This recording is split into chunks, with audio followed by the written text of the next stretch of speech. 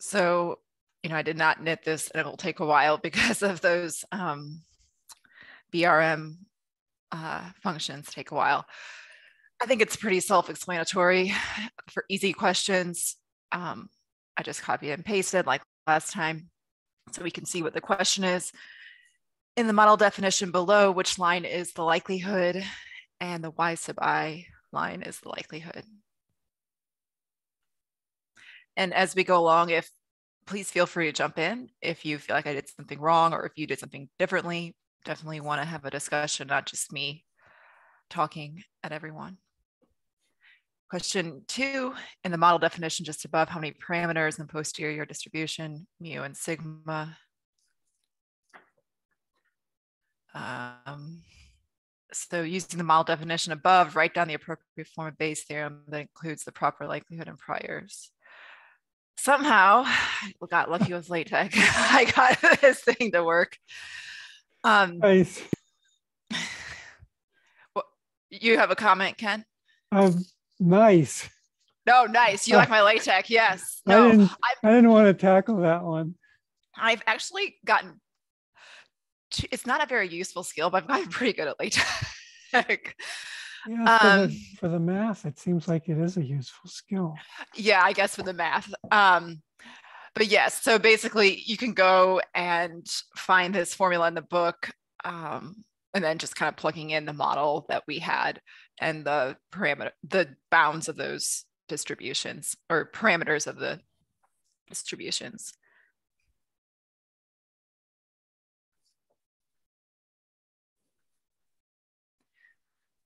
Okay, E4 in the model definition below, which line is the linear model? And that would be the second line, U sub I.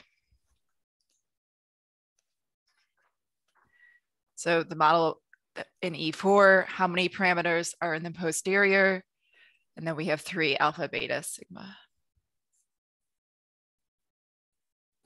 And I think somewhere in the book, McElreath talks about mu being having as a posterior distribution, but yes, it's not a model parameter in the same way. That's right. Yes, it's not a model parameter per se, but it has like a limbo existence. Yeah, it's kind of a function, right, of the other parameters, the alpha, beta, and then obviously y sub I being a function of the sigma as well. Yeah. So, okay. Let's see, where were we? Medium 1. So for the model definition below, simulate observed y values from the prior, not the posterior. So I think this is where I decided, I started out just using the normal stuff in the book. And then I thought, this is a good chance for me to do it the tidyverse way. So I've been trying to approach it more from the tidyverse way since I use the tidyverse in other aspects of my work and analysis. So here's what I did. This is very similar if you look at the tidyverse guide that Solomon Kurtz, I think, put together. You just generating using our norm, creating a tibble here, and prior is generated from sample mu, sample sigma. And then this wasn't required, but I noticed there's a lot of plotting that goes on in the tidyverse guide, so I plotted. What did I plot here? The prior y, yeah. Can you make your console panel smaller? Yeah, so let me can see more. Let me make this bigger on my pen. Yeah, there we great. go. Thank you. Yeah, that's a good call out. Thank you. Yeah. Okay, so translate the model above, and I just use the BRM S function BRM. How does that compare with his QApp? It's basically a more tidyverse friendly way, I guess. I'm not sure exactly. I think probably someone on this call could comment. To be honest, I did not have as much time as I'd hoped to really dig into the details and look at the documentation. So opening up the floor to anybody who has done a lot of reading on that. I've done no reading, but I might venture a guess that Yeah, jump in. BRMS might be more open. There's like levels of open source, but like if his was written specifically for this book versus something that is, I I don't think know, it's more out doing there. it, also doing an actual Monte Carlo simulation, probably using Stan under the hood, as opposed to QApp, which is doing a quadratic approximation. This is why the BRM takes longer to run. Yeah, that's right, because it does use Monte Yeah. Carlo under the hood. That's right. Thanks for pointing that out. Yeah, so I just, I was thinking I was going to knit this, so I had the val equals false there, but imagining we have some kind of data that's, our actual data, then just stating our priors here. This would be based on what I could tell, and you could put this anywhere. You could put this in a file / my test or just in your regular working directory. So yeah, and this is what I use going forward, and it worked. It looked like it worked to me. So when we used it on real, when I use it on real data, so.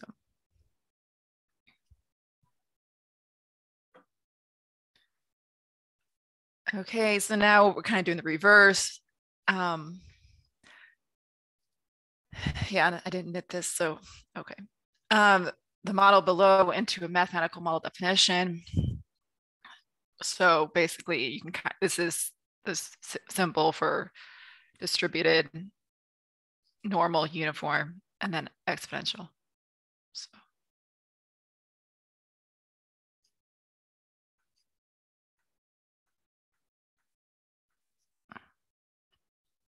Okay, so a sample of students is measured for height each year for 3 years. So this one I had thought a lot about, and I think there's probably different ways to approach this. So I'm curious if anybody else has any thoughts about it. After the 3rd year, you want to fit a linear regression predicting height using year as a predictor. Write down the mathematical model definition for this regression using any variable names and priors you choose. Be prepared to defend your choice of priors. Okay, so first of all, anybody who's in social sciences would be thinking panel data, right? And I think, Justin, you were in social sciences, so maybe you were, if you looked at this one, you were thinking that too, which kind of threw me for a bit because we have like 2 indexes we're thinking about, time, right? And then the individual. So I'll talk about my priors first. I chose 170 as opposed to 178. And the reason I did that is because I looked up what is the average height of a teenager, and it was 5'7", which is about 170 centimeters. I just kept the distribution, or I'm sorry, the standard deviation as 20. And then I guess I picked 2 for a log normal, again, because we would imagine that would be a positive, we wouldn't restrict it to positive values, right? So I picked 2 because the highest density, I did a little bit of, I guess, experimentation here, seemed to make sense in terms of how much I would expect a teenager to grow in a year. Again, it's been a while since I was a teen, and I know there's a lot of variation. And then I just kept the uniform prior, or I'm sorry, I guess I had normal. I don't know why I did normal. Maybe I thought that it didn't seem reasonable to have a uniform there. So here, the kind of what gave me a lot of pause, I guess, is thinking about this because they want year. First, I had a year as a predictor variable, but then I thought, I was looking at some panel data stuff, and you really don't have year in those equations. So I was thinking, well, really what you would imagine is that on average for a student, their function is their current height at a current time is a function of their previous, positive value d multiplied by their height at a previous time for that given student. So that's where the mu I sub t minus 1 comes in. And I'll pause there and see if anyone else has any ideas of how they approach this. Well, this is a lot more sophisticated than what I did. Okay, well, you might be, maybe I might have been overthinking it, you know. Well, I don't have the experience with panel data either, but I just did a linear regression of, you know, the A plus B times the year. Okay, so pretty that simple. was something I was definitely debating about. I was trying to figure out, how, given that we have kind of panel data, how to think about that. But yeah, that might be the correct answer. I think your model is estimating mu for each student individually. Is that right? It would be, which, because when we don't think about T, right, it's mu sub I. Right. So that's why I added the subscript T, not saying it was the right choice, but after some I was just doing consideration, that's what I came up with. I just did the overall mean. I mean, the question is pretty vague. The other thing is it doesn't say give any idea how old these students are. These could be preschool students. So for some reason, I don't know why I thought it was. Why did I think it was high school? I don't know why I thought it was high school, because I must have just latched onto that. And then I was like, what's the average height for a teenager, thinking that this is, 16-year-olds or something. Yeah, that was my first assumption too. And then I thought, well, it doesn't say anything about where these students are drawn from. Yeah. And they could be an entire school system, I suppose, in which case you would want age in there as well. And, this could be K through 12 students or something. We really don't know. So yeah, and that would be a really weird model.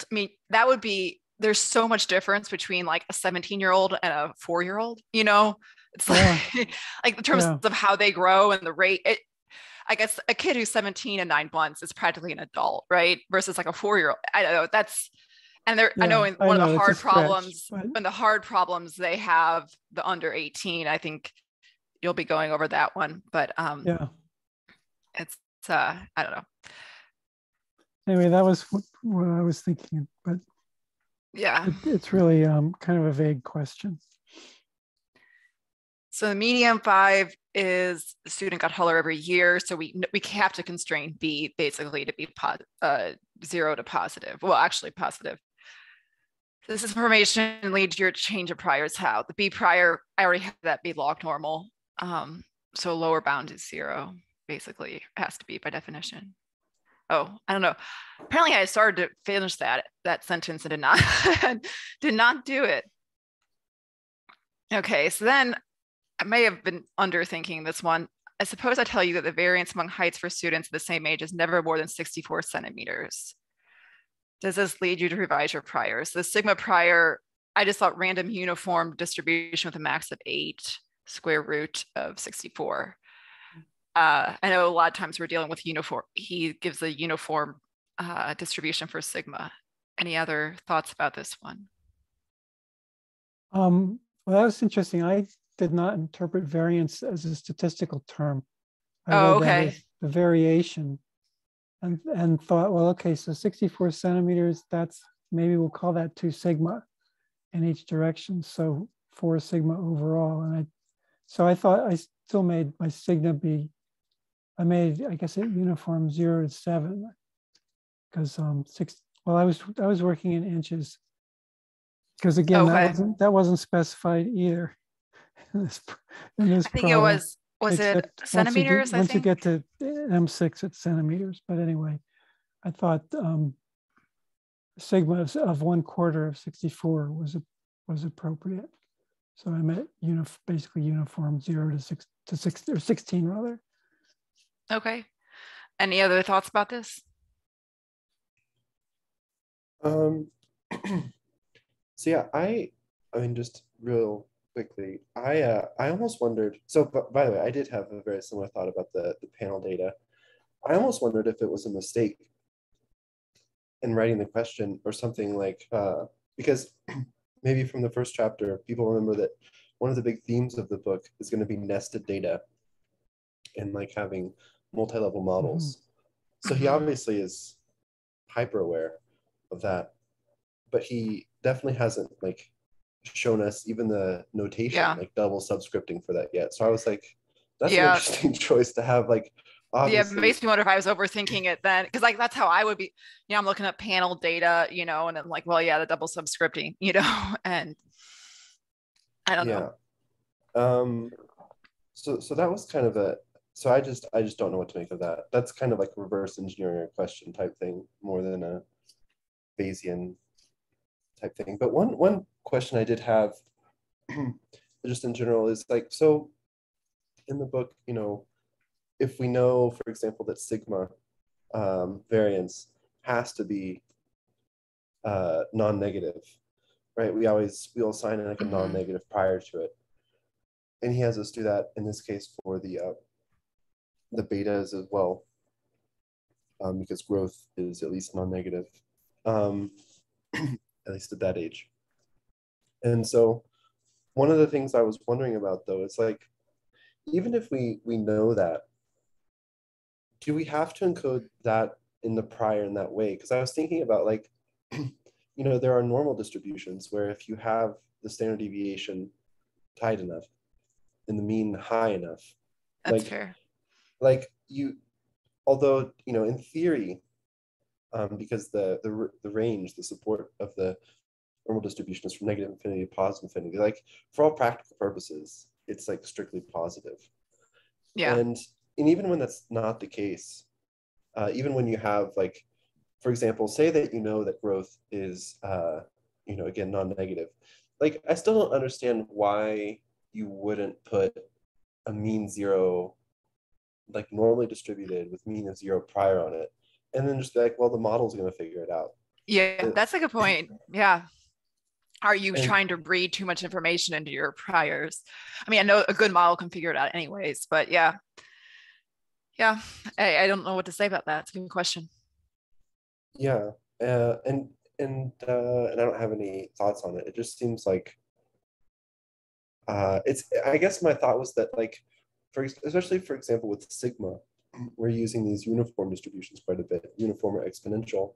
But like, what if we really thought like we wanted a normal distribution where some non-negligible slice of the prior is below zero, even though we know that's impossible, we still want like the positive part to have that kind of bell curve. And I just I don't really know where to take that thought. But anyway, so I'll leave it there. Those were all my thoughts about the last problems and the last medium problems. Great. Well, I'll stop sharing and hand it over to Kent. All right. Let's see.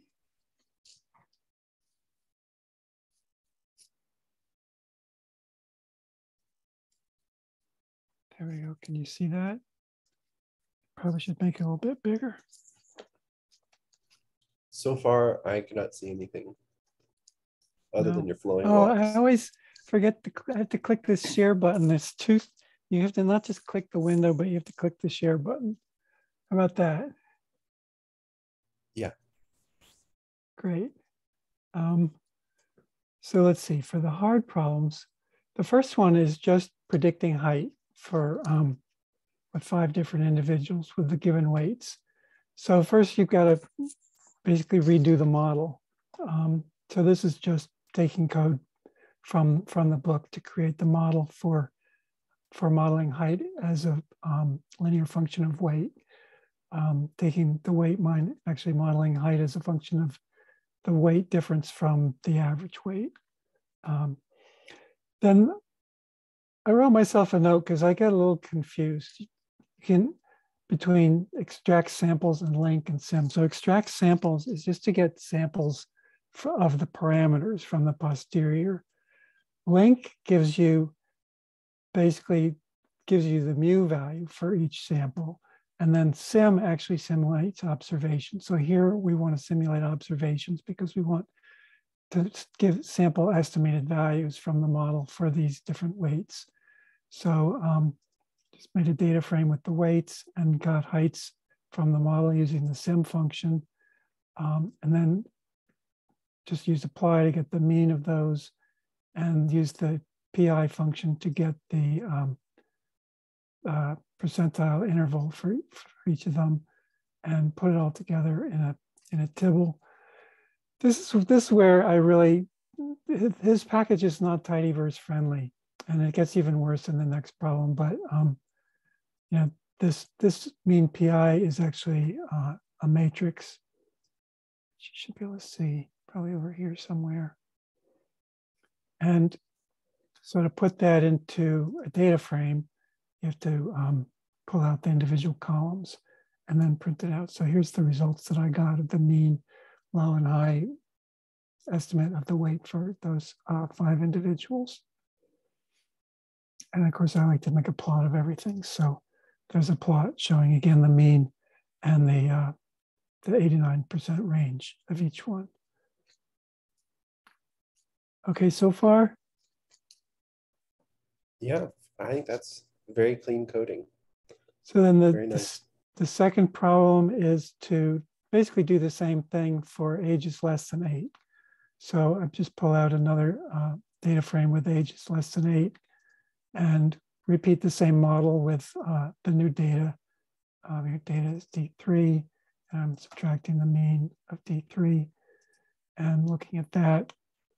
And he asks how to interpret it. So it's just the standard interpretation of a linear model, that the mean weight of 45, which is where this second parameter is 0, then the A parameter governs. So at the mean weight, the expected height is 108.2.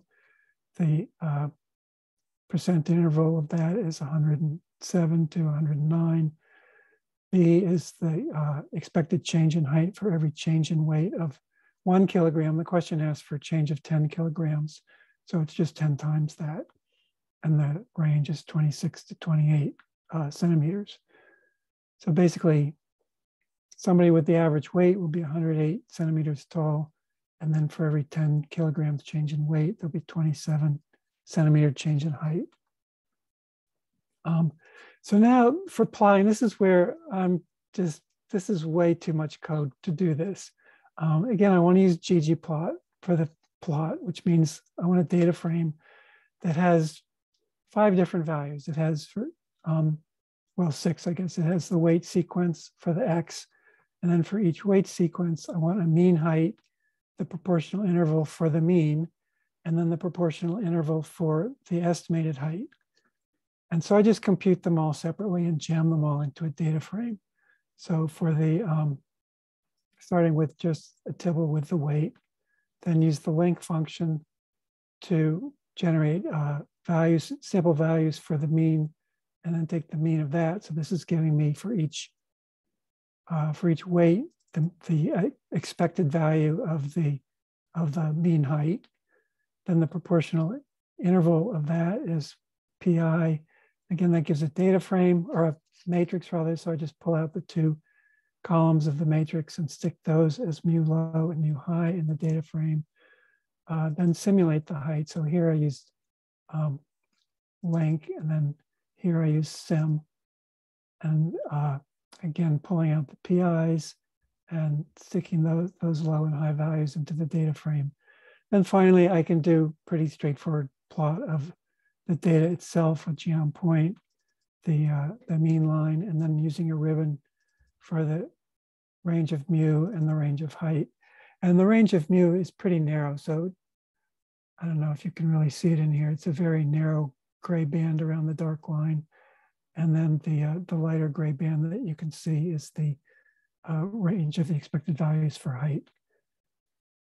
So I don't know, I asked on Slack if anybody had a better way to do this. I would kind of think that, I mean, just from the name, that Tidy Bays should have a way to do this a little cleaner and get it into a single data frame. But I looking at the data a bit and poking around, I didn't have time to figure that out. So stop and see if anybody has any comments on a different way to construct this this final data frame so I can plot it. So I did it the tidyverse way. So if we have time, I can go over that if anybody wants to see it. But the ggplot, I did use ggplot and some of the BRM and posterior functions to create the plot. But yeah, I had a very similar looking plot to yours in terms of straight line doesn't look so great. So. Yeah. So that's the last part is, what do you think of that? And it's clearly not a linear relationship. We're overestimating height at the low and high end, and probably underestimating it a little bit in the middle. So probably a nonlinear model would look better. I don't know, should I go through H3, which is pretty similar, and then Laura, you could show how you did it in a tidyverse way. Does that sound good? Sounds good to me. So now just the question says, it's a little bit long-winded, but it basically says you should be modeling the logarithm of body weight, not weight. So I just made a new model that uses log of weight. Now I'm not subtracting out the mean, because that is different, gives you different, I don't know, it didn't seem appropriate with log, but other than that, I think this is the same model with the log normal for B, and then just a normal for A, but fitting the log.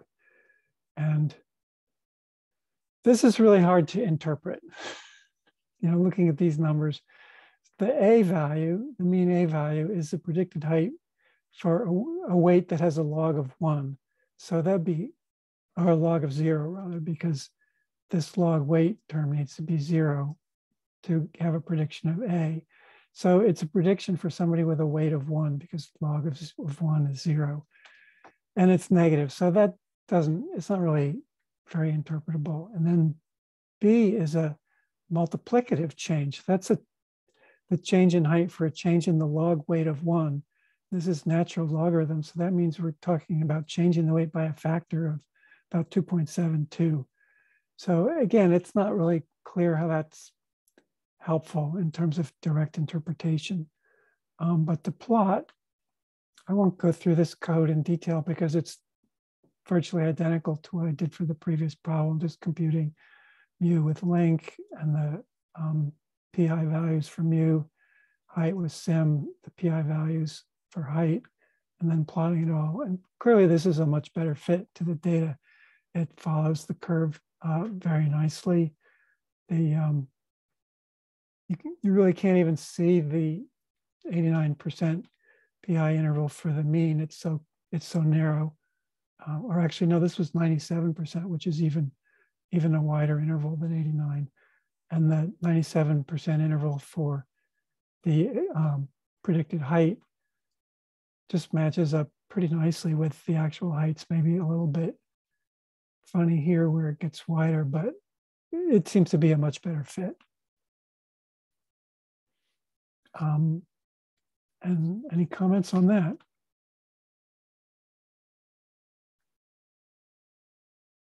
So I'll go ahead and stop, and Laura, look forward to seeing what you did. Sure, and I realized I did not plot. I guess I must have missed that. I didn't get to the plot in the 3 questions, so I'll have to go back and do that on my own, but okay.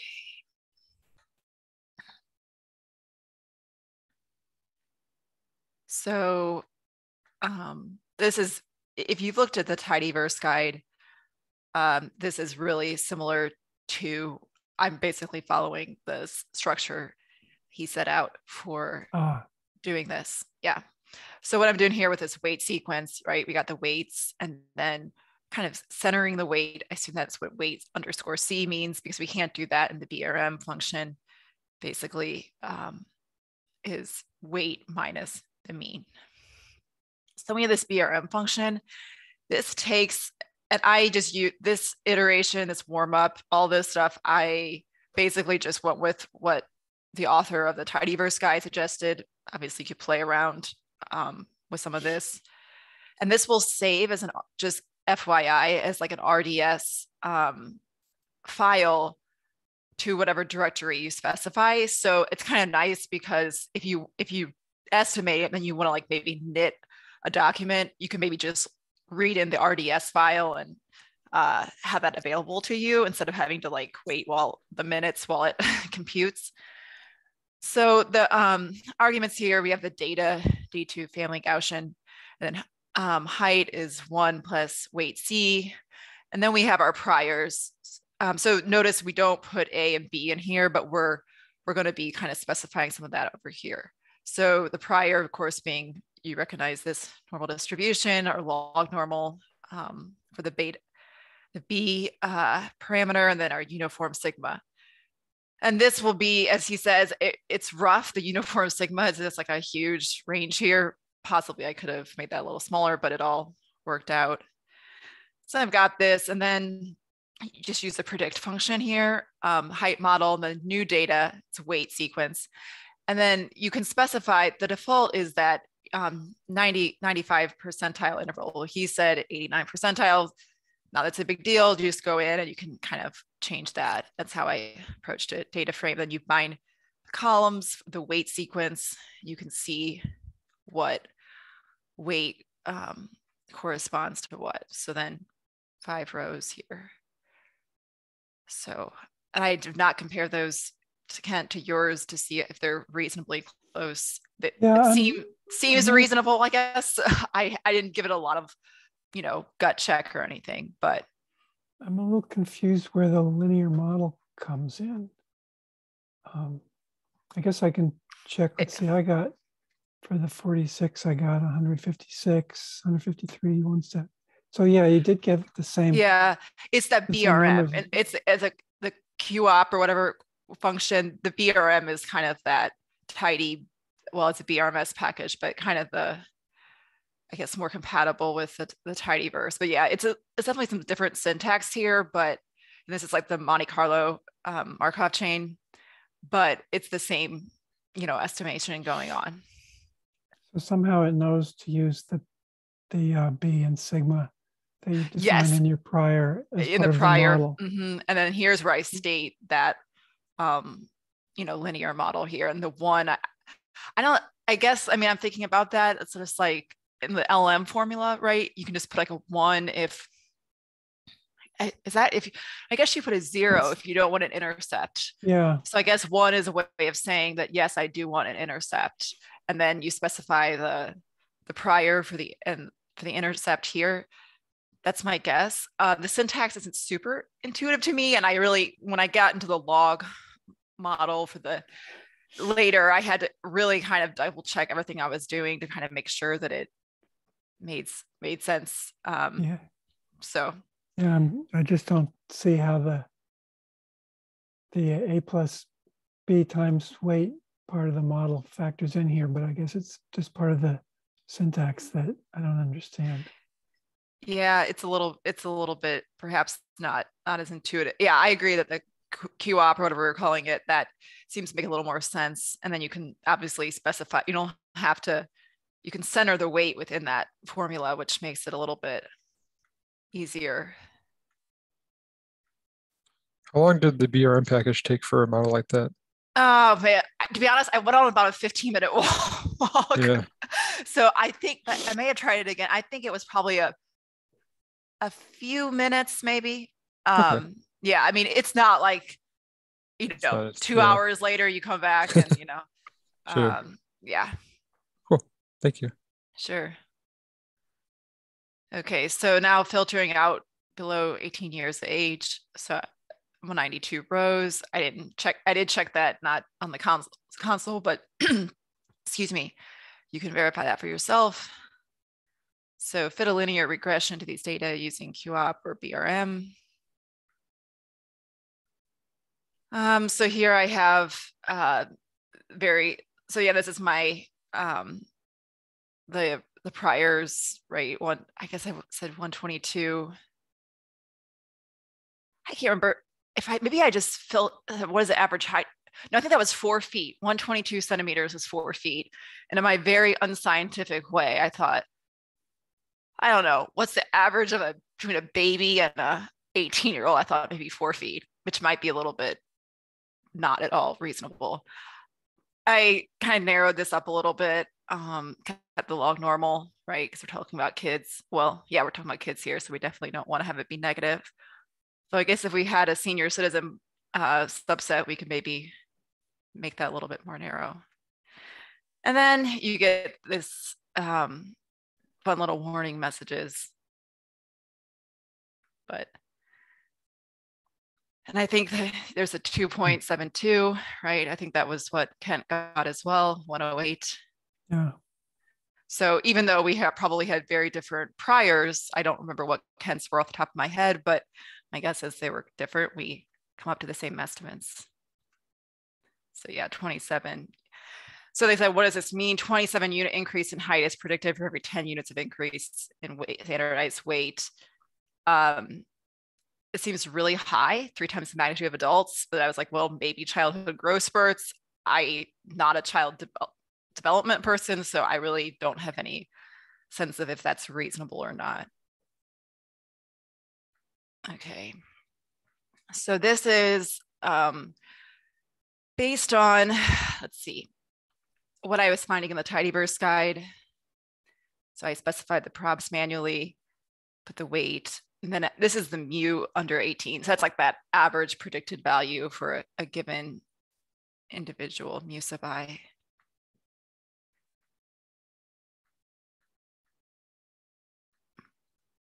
So you probably recognize that it's pretty much the same plot that Kent just showed us, and definitely is not a linear relationship there.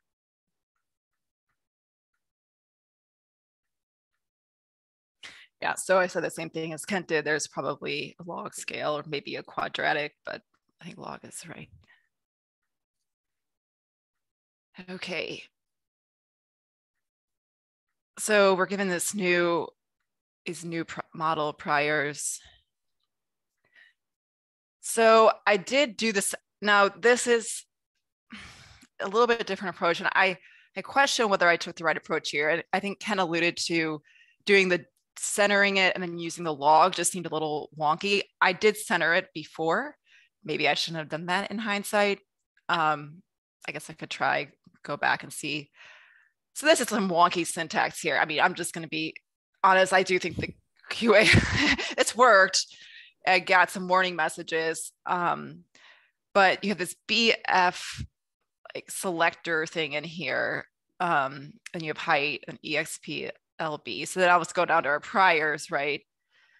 I don't even know what this stands for. And I honestly, I was kind of going fast and I should have looked up all this stuff, but LB right here, of course, being our normal 0, 1. And then still the uniform prior. You know, actually I pushed a log normal in there, I think. Although I already have a logarithm, so maybe not. And 178.20, and then I just saved it as log model. So what is LB in this model? So LB is like, it's the log, basically it's, shall I say, it's that coefficient on the log of weight. So that's why this syntax is not as intuitive to me as what you were doing with the QA, the QAP or QAP formula. And so I did it this way because I was trying to go through it doing it tidyverse way. But yeah. And so somehow this is actually putting the log of the weight in the model. It is. It's transforming it. Yes. And okay. I need to, I know, no, I agree with you. This looks pretty complicated, right? More so than what McElreath gives us in the book to me. Yeah, or I might say obscure. Yes, obscure. Yeah. There's a lot to, like, I was typing this out even as I was changing stuff from what I saw the syntax, and it's like there is like a lot to keep track of in this function. I mean, a lot of this stuff is just, you know, not too hard. So then I got this down here. And I don't remember if this corresponds to, let's see, where did I get? Yeah, I guess I was as far as I got. Posterior summary. So yeah, it's not at all. Not at all. Yeah. My A was -30 and B was. And that might have, this may not have transformed it. Yeah. So, and I think some of that might have to do with log transformations. And to be honest, I haven't gone in and looked at that. But yeah, this was just, I do believe the syntax is correct based on the information I'm given. I might go around and play with that, but yeah, So decide if you want to do that, if you're doing this kind of stuff, if you prefer to use the BRM function or maybe the QUAP function might be a little simpler if you can handle not doing it the tidyverse way. So any comments, questions, corrections? Somebody else try it with this way and do it differently. Yeah, I'd be curious if you did the plot for the log model as a way to I gotta go. it. I'm going to go in and do that and see what, if I get something similar to yours, then I'll be confident that it was probably accurate. But yeah, I didn't get that far. So.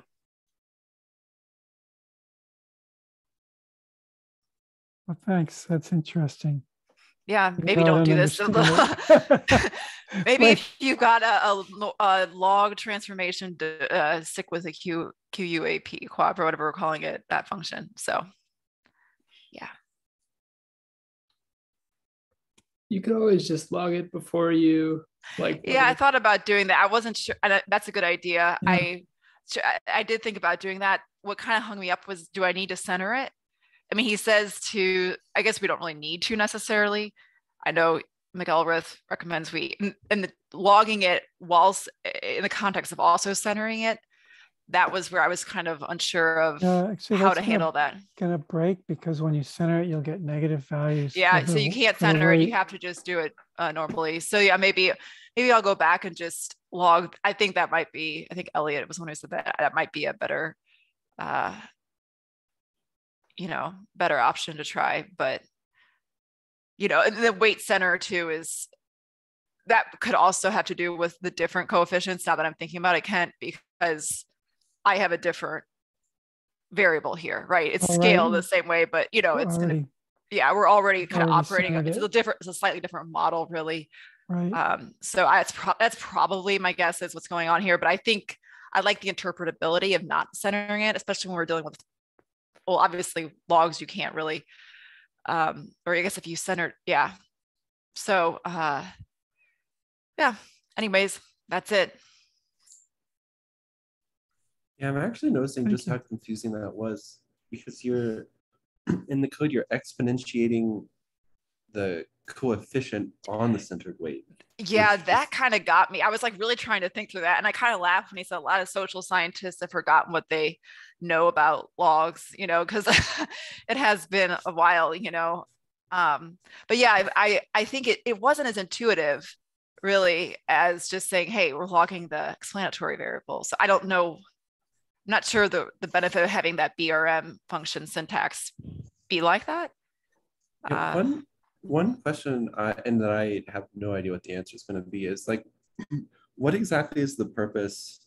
Like, what need is the BRM or BRMS package like fulfilling? So in my mind, like if people actually do Bayesian analyses, they use rjags or rstan if they're using R. Mm-hmm. So like what is BRM? Like what is, so like, for example, McElreath's functions are like pedagogical functions for his book. So I understand what that's for. Mm-hmm. Like what BRMS, is that just like to do Bayes in the tidyverse? I think so. And I think it is built on rstan somehow. But like I said, to be honest, I was not giving that guide, which is a very detailed guide for BRMS. I was not giving it the attention I ideally would have liked to, because I was just trying to complete the problems and, trying before our meeting today. So maybe I'll go take a look. And if I find anything, I'll post it in the Slack channel so you all can see it. Or obviously if anybody else finds anything, feel free to post it. I kind of think it's a little higher level, maybe, that it sort of wraps up the model definitions, which is maybe why we didn't actually see the linear model explicitly in what Laura was showing. I'm not sure, but I think it's just a little bit more packaged up. Well, the Markov chain Monte Carlo, right? I don't think that might be a little bit more, and he kind of alludes to that. We're going to be getting into that, but I don't think that's going under the hood with the. Well, that's using, it's definitely using stan under the hood. Mm-hmm. Whether it's rstan or what, I don't know directly, but I really don't know. That's my impression. I was just going to say, my impression was that it was about the customizability of like how you specify the model. Like if you have kind of like some collection of sort of like standard practices or something that get you 90% of the way. But if you have like some, I don't know, non-normal model that you want to specify, I think they're easier or harder in the different implementations. That was my kind of uninformed understanding. Like we were doing like very simple stuff right now, but like once you get to like, I don't know, cutting edge of science or something where you're trying to like model some process that isn't like, I don't know, it's not just like a line through two variables or something. That's where I thought it came in.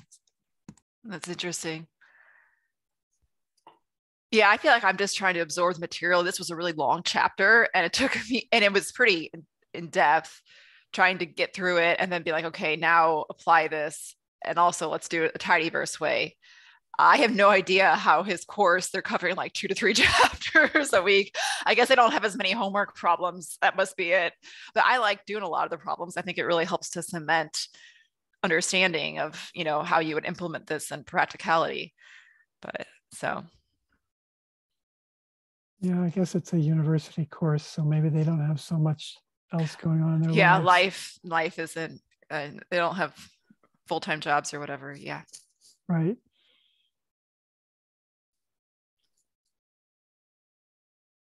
Well, so what's up for next week? I guess we press on. Chapter 5, and I think, is that the categories about and spurious curves lecture? waffles. Yeah. In the title of the chapter.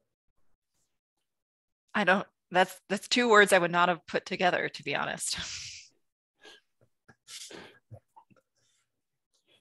Yeah, the mini variables and the spurious waffles. It's a good band name.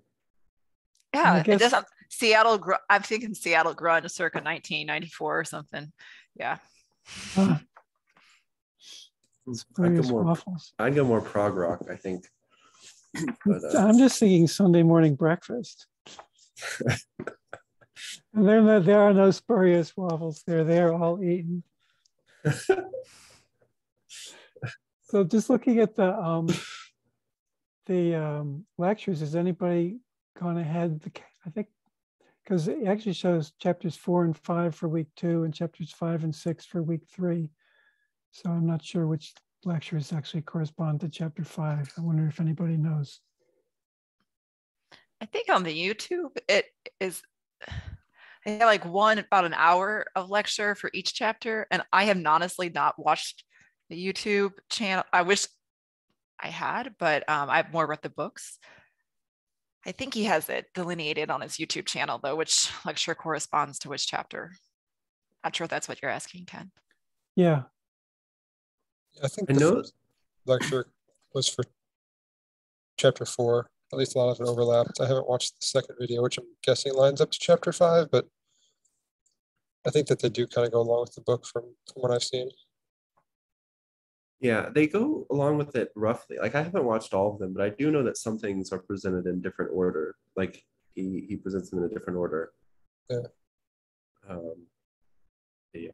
But they're actually really good. They have a really high production value. So if anyone's like really bored, and I would encourage you to watch them. I'm enjoying them too, and they give a good overview. It makes it a lot easier to read the chapter. Mm-hmm. I find to have gotten the introduction beforehand.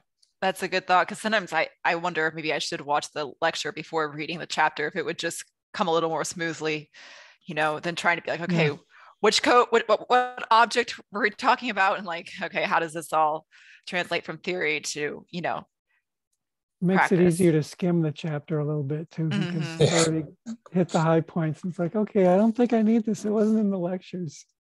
Or I got this from the lecture. I don't need to read all the details. That's what I did this week too. Yeah, I tried that with video and then reading, and only downside I didn't get that far into the homework, but it was much more absorbable mentally to do the reading after. He talks a lot about flow too, and just watching the videos helps me move forward at all, because I feel like if I only had the book, I would get stuck and I don't understand this, and not keep moving forward. So it's been good for me.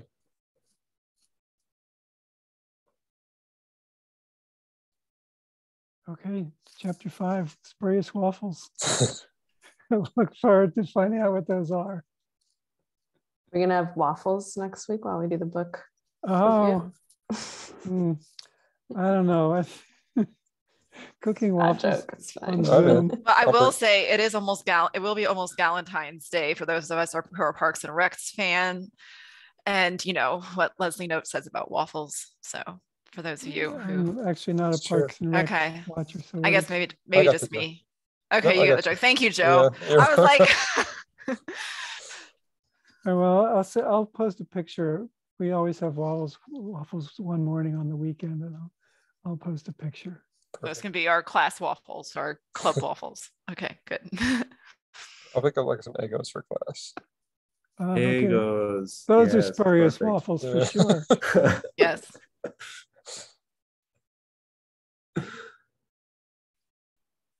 All right. Well, I guess we've had. Well, first of all, thank you both to Laura and Kent for being the superstars of today's class. Thank you. And you're welcome.